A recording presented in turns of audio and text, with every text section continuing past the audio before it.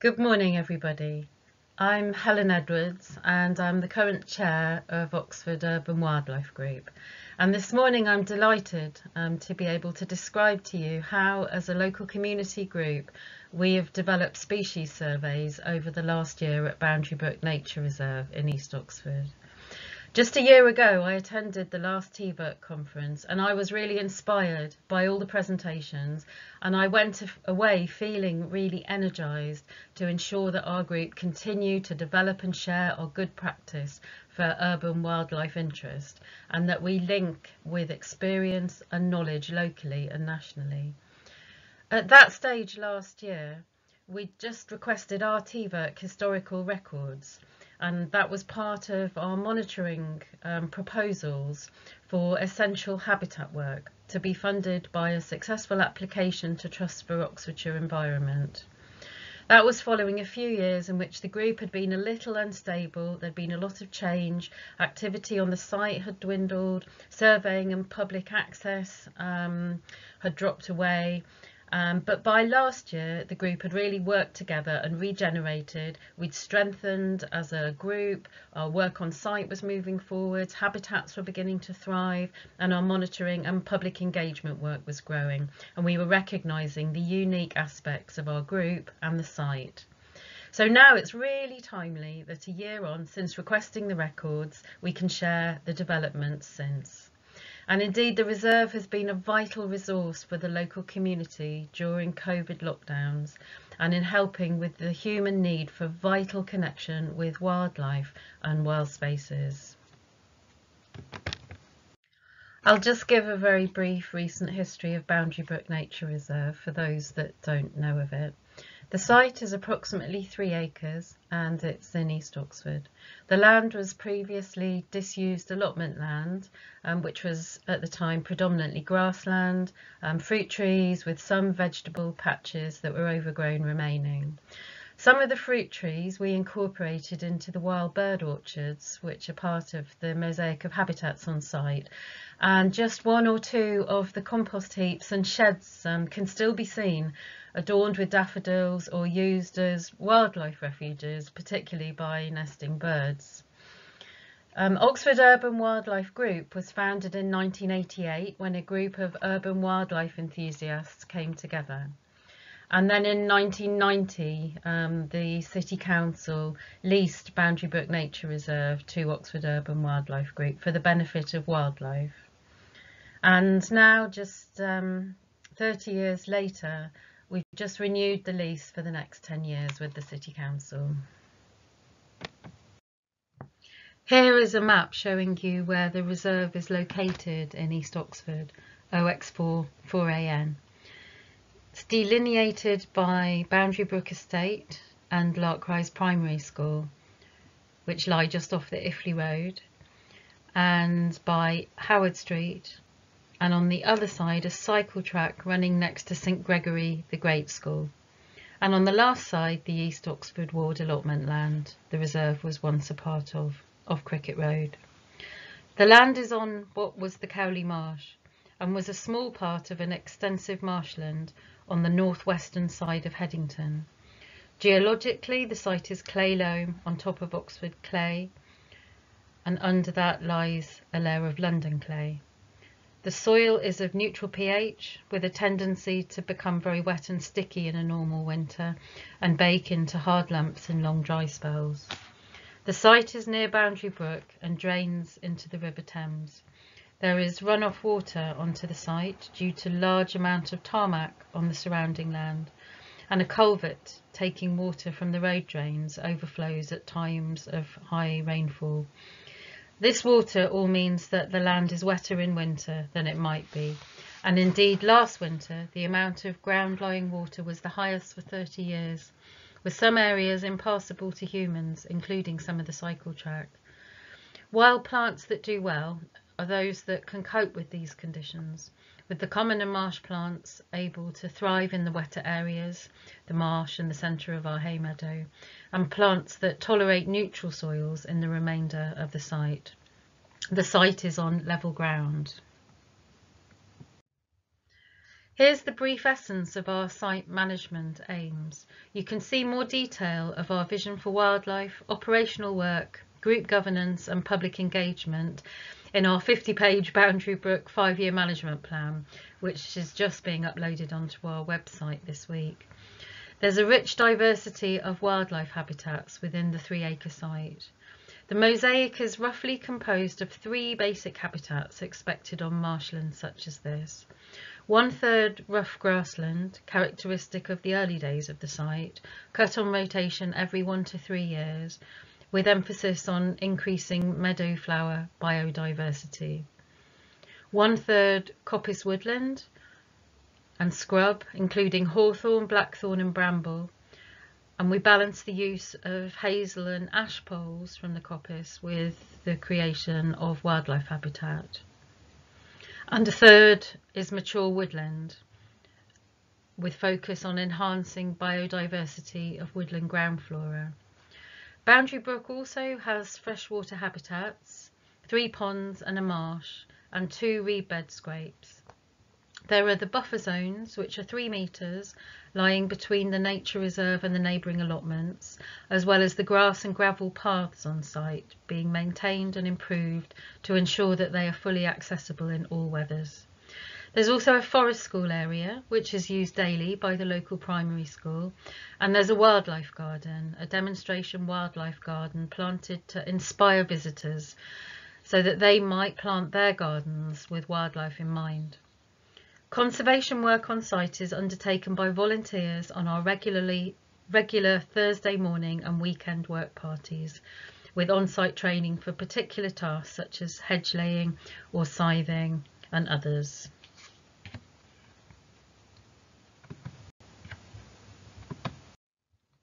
So as previously mentioned, the successful funding bid to TOE, Trust for Oxfordshire Environment, is supporting our ponds, glades and woodland project this year to increase much needed grassland habitat and to create new areas and improve biodiversity.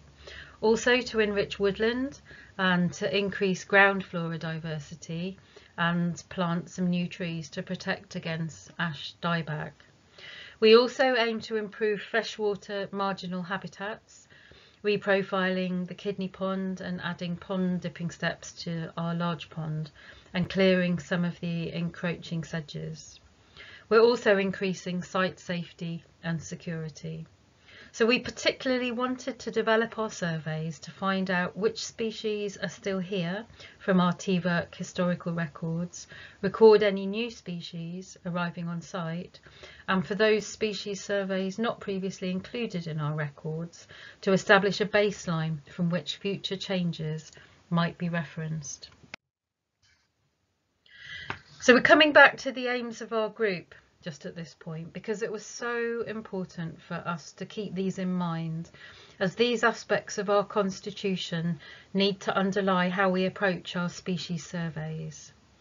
So our aims as a group are the conservation and management for the benefit of the public at large of the wildlife interest and amenity of urban wildlife areas in the area served.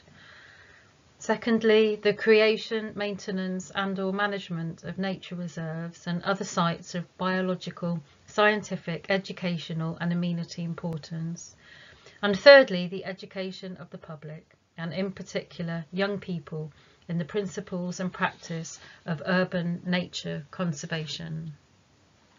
So it was important for us to ensure that we were reaching and involving the public in our approach, ensuring the nature reserve is offering opportunities to local groups, individuals, and also enriching education and public access to urban nature conservation. We're always keen to balance human presence with wildlife interest, so our recording protocols needed to be in keeping with ensuring wildlife interest was kept at their heart. We hope to bring in county expertise to cross over with local community involvement and make new dialogues possible. To this end, we approached a range of groups and local expertise, as well as including features about surveying and keeping environmental records in our own internal newsletters to Oxford Urban Wildlife Group so that we could ensure that we were tapping into the expertise and enthusiasm already within our group.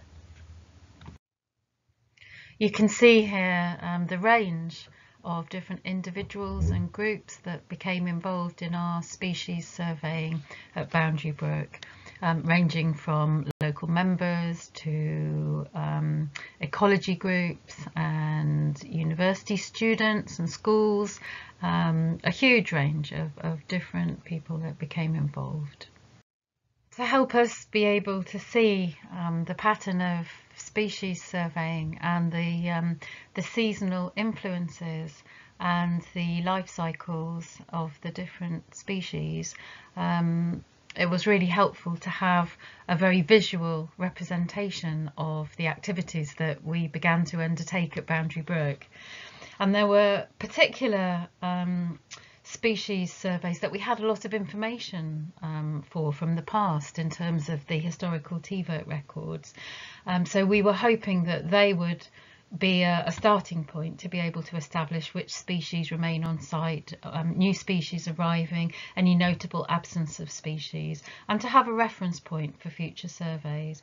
So I've just chosen 4 species surveys to illustrate here today a range of aspects that were involved in our approach to survey developing and our preliminary findings in this wildlife reserve. So I'm going to just concentrate on plants, bats, dragonflies and butterflies, just for the sake of this talk today. Beginning with the plant surveys at Boundary Brook Nature Reserve, the historical records showed around 290 vascular plant species recorded since 2004, a range of garden and wild species. Because the site had been predominantly grassland in the early days, there'd been a lot of interest in the plant surveys, and there'd been a huge floral diversity and various indicator species of rich grassland. There'd been extensive butterfly surveys and bird surveys also associated with these areas. And another part of our focus for the plant surveys was to follow our aim for Boundary Brook Nature Reserve to be a place where common, rare and extinct in the wild species of Oxfordshire can be seen and enjoyed. So these help shape our focus for the plant surveys. So we began by plotting out some sessions and visits. From April to September, the plant surveyor, who was Camilla Lambrick from the Ashmolean Natural History Society, came and visited the site roughly fortnightly and recorded some species, prepared for the public engagement sessions, and also introduced a range of plant species to the site.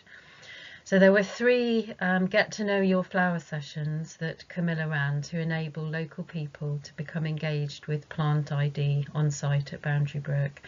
And you can see here a photograph of somebody examining a flower structure with a ×30 lens in one of those sessions, and being able to see a huge amount of detail of tiny insects and of the small yellow pollen grains.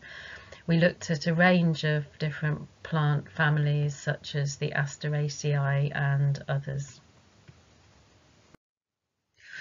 So this year we recorded 94 species, which brought the total of species up from 290 plant species to 313, and we need to continue further work to determine if others remain present that we didn't record in our species surveys this year. Focus wasn't on going round and recording numbers of plants and different species. Focus was very much on enabling local community to become engaged with identifying plants on site, to ensure that our aims for Boundary Brook Nature Reserve to be a place where common, rare and extinct in the wild species of Oxfordshire can be seen and enjoyed, and to start to establish a baseline for future plant surveying. Some notable new species that were recorded this year were a white helleborine, Cephalanthera damasonium, and the pyramidal orchid, Anacamptis pyramidalis, which we found in the woodland. We also introduced plants to Boundary Brook, and amongst these were common plants such as mouse-ear hawkweed, dog's mercury and Good Friday grass, some county rare plants such as frogbit and lily of the valley, and also we were focusing on enhancing wildflower populations. So we introduced sorrel, honeysuckle, betony, daisy, cat's ear and self-heal. We were also interested in building local reserves of nationally rare plants, and we're part of the Freshwater Habitats Saving Wetland Plants project, and we introduced creeping marshwort and greater water parsnip.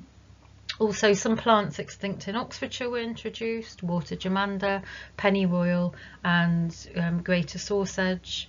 And we are building a bed of demonstration grasses, sweet vernal grass and wood melic.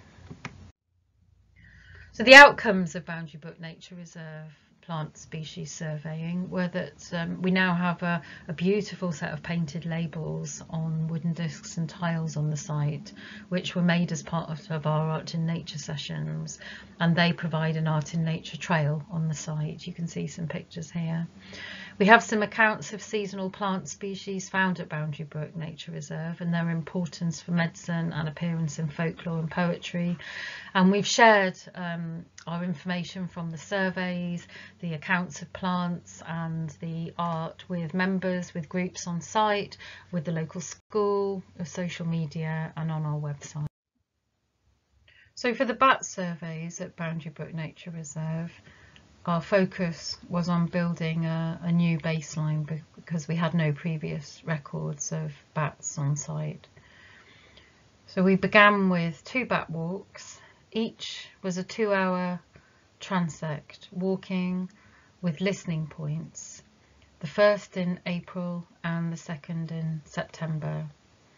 These were to take place when the temperature was 10 degrees or above at sunset, with little or no rain and with no high winds.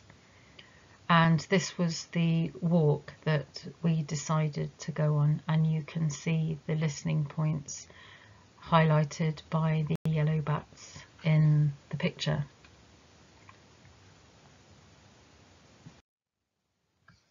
The results of the species surveys were very different. So in May, with very low counts, we had registrations on the bat detectors that we took round with us. So we had 6 between the group, and the results are based on the surveyor's bat detector.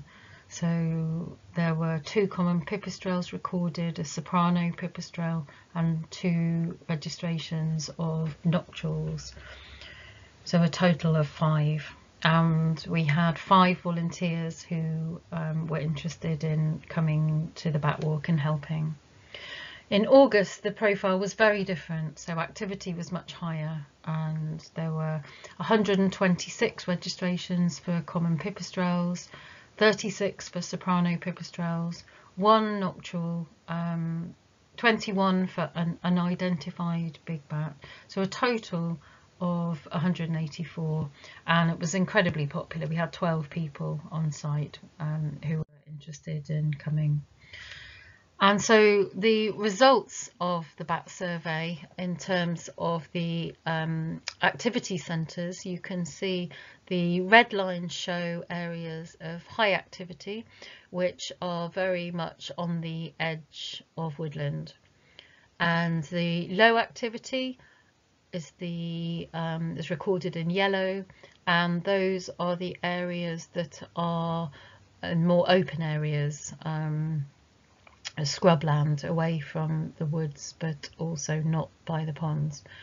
And the areas of low activity were very much in the grassland areas where there was little or no activity that night.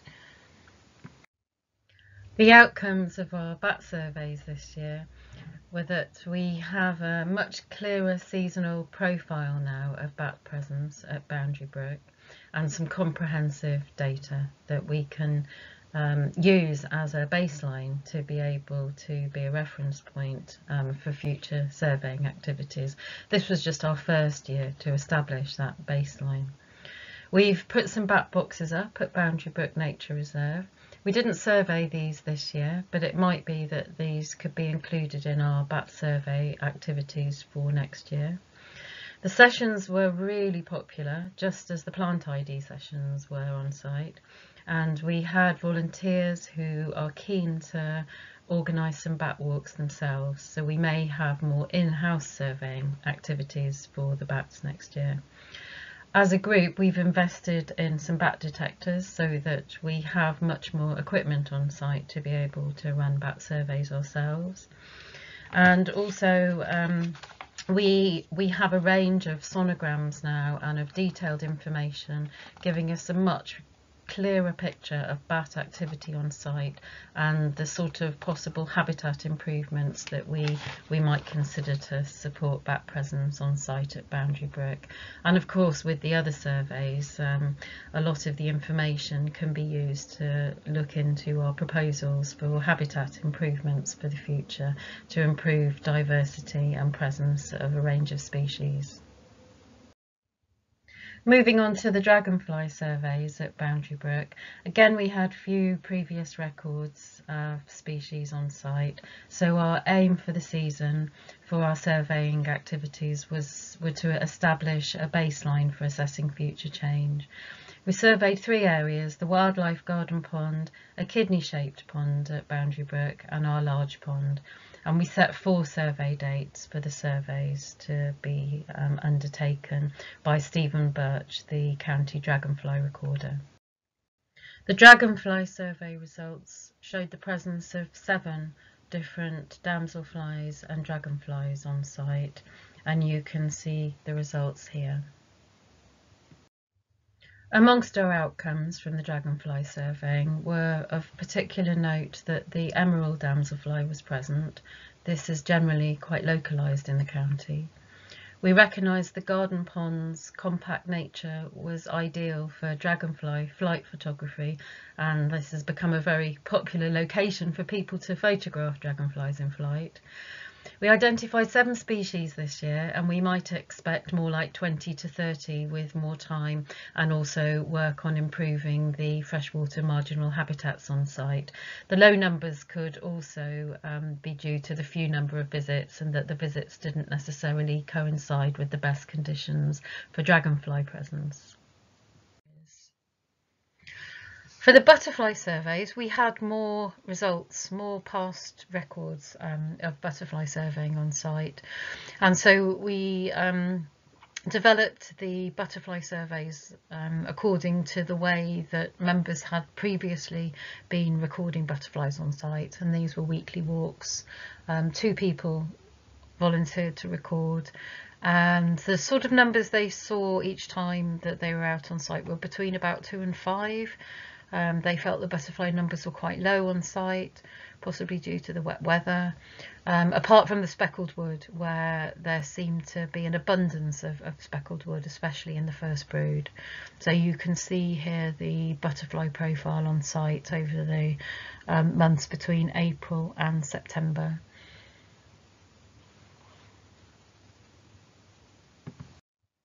I wanted to include some photographs as well from our surveying on site, because it's such a beautiful site and it inspires many people to go and draw and paint and take photographs and sit and enjoy the peace of this oasis of wildlife in an urban area. So there's a orange tip caterpillar and a speckled wood butterfly, and here we have a slow worm in the grass. So the outcomes of our species surveys on site were that we had much more comprehensive data for some species surveys: the plants, bats, dragonflies, butterflies, birds, small mammals, slow worms and wetland plants. And we were able to have some walks on site where people attending the nature reserve as part of the public open afternoon, which we included in the Oxford Open Doors weekend, and they were able to enjoy having walks on site to see the birds of Boundary Brook, to see butterflies, slow worms and wetland plants, and they were really popular and well attended. It's also meant that visiting groups have been able to enjoy guided walks on site when surveyors have been happy to come in and share their approaches and to share their findings and sightings. So groups such as the 2nd Oxford Scouts, Forest School groups, staff team away days from local firms and organisations, and also EMBS College, where overseas students have been able to come and enjoy nature as part of learning English. It's also been possible to include events on site which have had focus on different species, and I've already mentioned the Art in Nature event, which is very much linked up to the plant surveying. And we've included newsletter articles and features on our website to let people know about our species surveying activities. And we're putting together some leaflets and information and activity sheets based on our findings. And at our AGM, we had some very good discussions and thoughts about how we move forward to upload results with TVERC and work with TVERC, and also to encourage our members to use iRecord and to think about how we as a group coordinate the sightings that come both from our surveying activities but also from members' visits on site, and how we share these on social media, and also encourage people to use social media to upload their sightings to us. So for the future, there are a few strands of thoughts that we have about what the future might involve for Boundary Brook Nature Reserve species surveys. We hope to build on species surveying activities this year and to clarify species new and remaining on site species from TVERC records. We really hope to begin surveys that we weren't able to initiate this year, such as insects, bees, moths, freshwater invertebrates.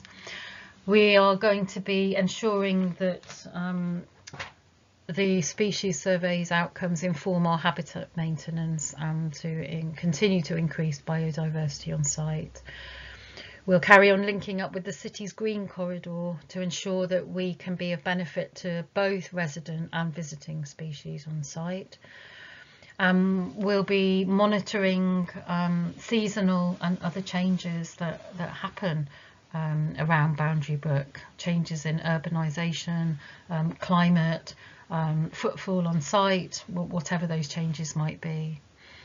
And we're very committed to enabling members of the local community to become further involved in surveys and gain new skills next year. And next year's programme will involve lots of family sessions to share species ID skills. So thank you very much for inviting me to share the way that we've developed our species surveys at Boundary Brook Nature Reserve. I hope you've enjoyed this presentation, and if you'd like to visit us on site, or if you'd like to get more involved in species surveying, or even if you have an idea for a very particular project that our site might be a really good location for, then please do get in touch with us. You can either go to our website www.ouwg.org.uk or email us at info@ouwg.org.uk. And also you can join as a member on the website, and that will mean that you have access to regular newsletters, regular updates from us about opportunities on site, and also information about how to access the nature reserve. So thank you very much. Enjoy the rest of the day.